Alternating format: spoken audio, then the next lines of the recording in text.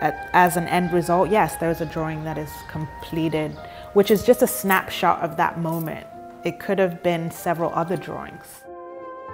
My name is onyinyechi amanze, and I'm here in my studio in Philadelphia. So I've been very interested for this Paris show about process, how the work gets made, what's required before you see it in the gallery on a wall finish. Everything that's behind the scenes that happens in here or in my person. That's part of the process as well, to stop and to have a thing and then to go back into it. It's just this cycle. So I need to have that as well.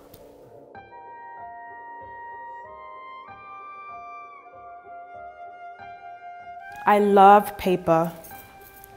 I studied textiles and had an ongoing relationship, one with drawing and then also with fabric and process. The process of, in textiles, you might do, I don't know, 5 to 10 different processes to get to your end result, that you can't separate anything that's happened. It's just this journey, and I think paper is similar. I think paper operates in that same sort of way, where every mark that happens to it, every interaction with it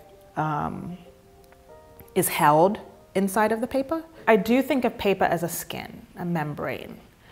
Part of that is that it's coming from the earth and has been transformed in the paper making process to be flat-ish, smooth-ish. But it's still coming from a living organism.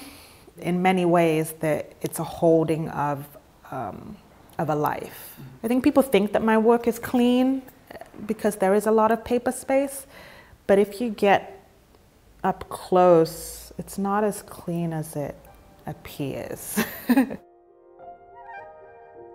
I have to move around the paper a lot, understanding its weight and weightlessness. And I sometimes feel in the drawing that I am dancing. I'm dancing inside of the paper, I'm dancing around the paper. I'm very aware of my body when I'm drawing. So having to kind of negotiate things like that of speed and accuracy and movement, both mine and the paper. I like to say hello when I come in here and greet the space and wonder what it was up to. I think the drawings can be quite cheeky, and that the height of that is at night. It's just a good time for mischief and clarity also. So the next day there's something that wasn't apparent to me the night before.